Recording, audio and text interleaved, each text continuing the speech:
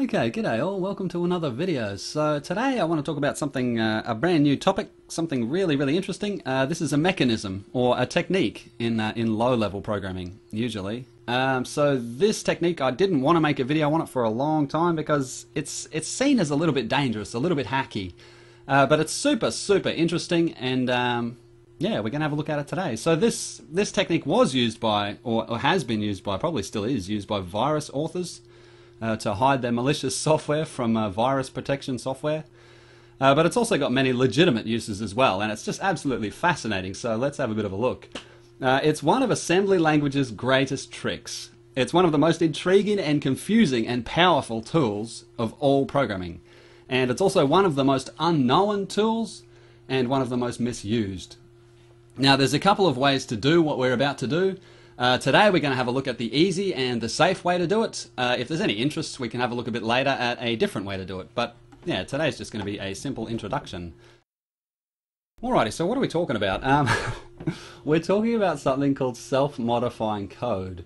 Now, first of all, I just want to mention that self-modifying code is all over the place. It's in C++, it's in every language basically. It's all over the shop. So here's a little example just here of what I mean. So this is just a little program that gets some numbers from the user. So input a number, and we read this variable just here from the user. Input times, and we read this variable from the user. And then we want to run a loop, a for loop, which iterates the number of times specified in the times variable.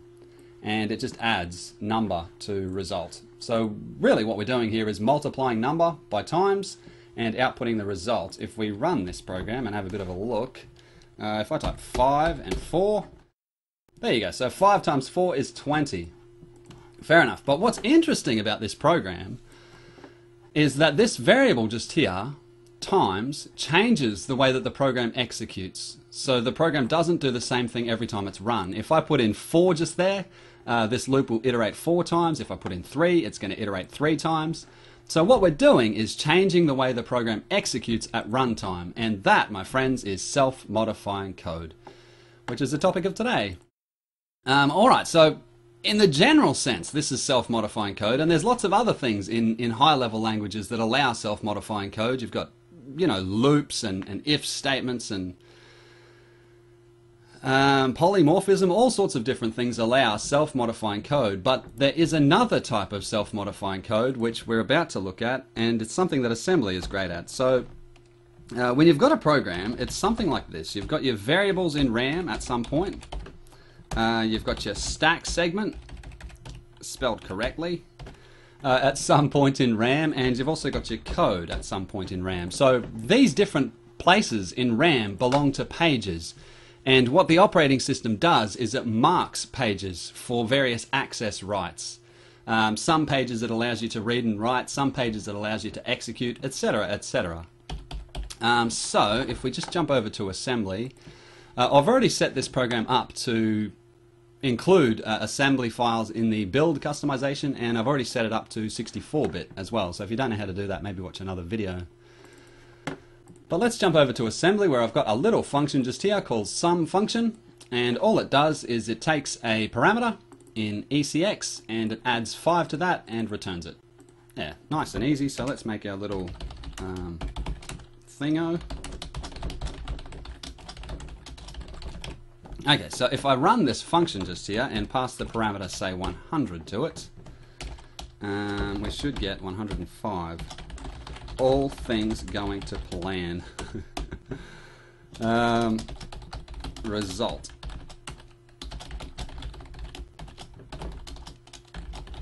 Endl. Sum function with a capital F. There we go. Yeah, 105. So that's not confusing. We haven't modified any code. But let's have a bit of a look at something. So this code just here, .code, this is actually a macro, or it's a simple version of something else. It's a simple version of something else. And what it's a simple version of is something like read execute. Something like that.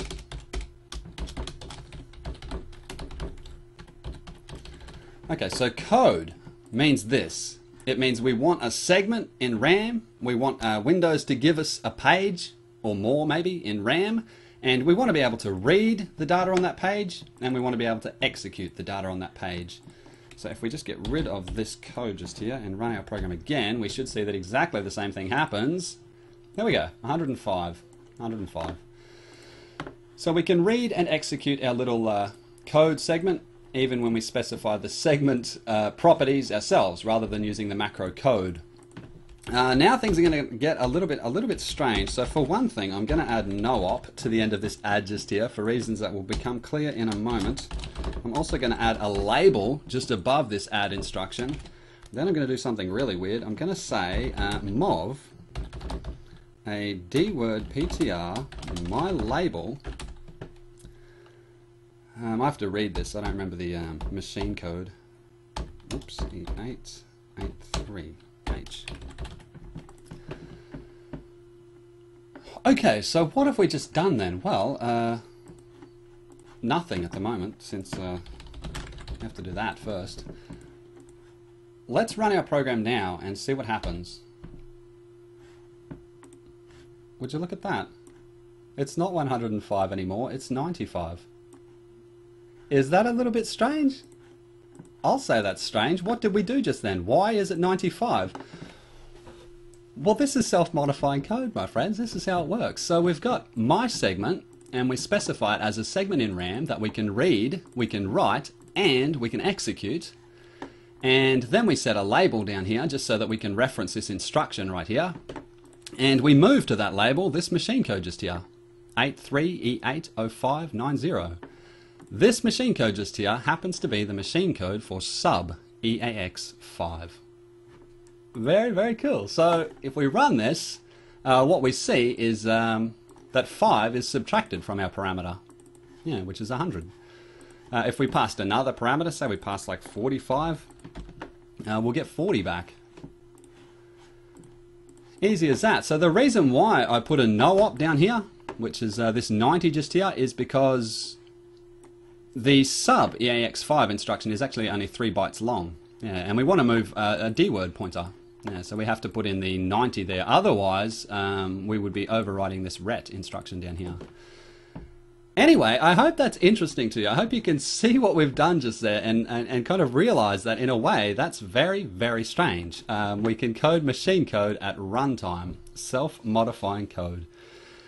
Alright, before we go, I just want to mention a couple of legitimate ways that this is useful. So it's really, really useful for high-performance scripting languages. So if you want to write something like a JavaScript compiler or something, you know, interpreter, something that runs JavaScript at breakneck speed, what you need to do is convert the JavaScript into assembly language. And you can do that with self-modifying code. It's also useful for patching data at runtime. So if you've got a program that's got problems, you might write a patch for it that runs, you know, right when the program begins execution and fixes up the problems that would later otherwise occur. It's useful for code obfuscation as well. So if you think back to the days when we used to have CD checkers for games, there was often an instruction, yeah, or a system call where the CD would have to be checked for the game to make sure that you're a legitimate user. And what people used to do was just remove that CD checking instruction. They'd just replace it with no-ops and just tell the program that, you know, the CD did check okay. And that was called a no CD crack, I think. Yeah, they would just patch the exe file so that they didn't need CDs. So what you can do to get around that if you're a games company is you can hide the instruction to check the CD in the first place. You can hide it and just, you know, obfuscate it in some way and change it at runtime so that people can't so easily patch your exe file. It's also good for encrypted code. So if you want to run an algorithm but it's very sensitive, maybe you want to encrypt your code, you don't want to have it available as machine code since it could just be disassembled. So you could encrypt your code and unencrypt it at runtime using self-modifying code. It's useful for runtime compression as well. This is something that used to be used a lot more than it is since we've got so much RAM nowadays. But there's just amazing tricks that people used to do with self-modifying code in order to save RAM. Unbelievable stuff. Another really interesting thing that you can do with this is self-writing evolution algorithms. This is absolutely bizarre, but you can set up a bunch of automaton, I guess, to write their own code in x86 assembly language and execute it and see what happens. I personally think that's absolutely crazy. I mean, anything at all can happen if you allow the computer to write its own assembly. Probably just going to crash, really. Anyway, those are some legitimate uses of self-modifying code. I hope that's been an interesting little video. And if there's any interest, we can maybe have a look at how these opcodes work, how the machine code works, and yeah, look in the future at other self-modifying code topics, such as how to change a page at runtime. Anyway, thanks for watching. Have a good one. See ya.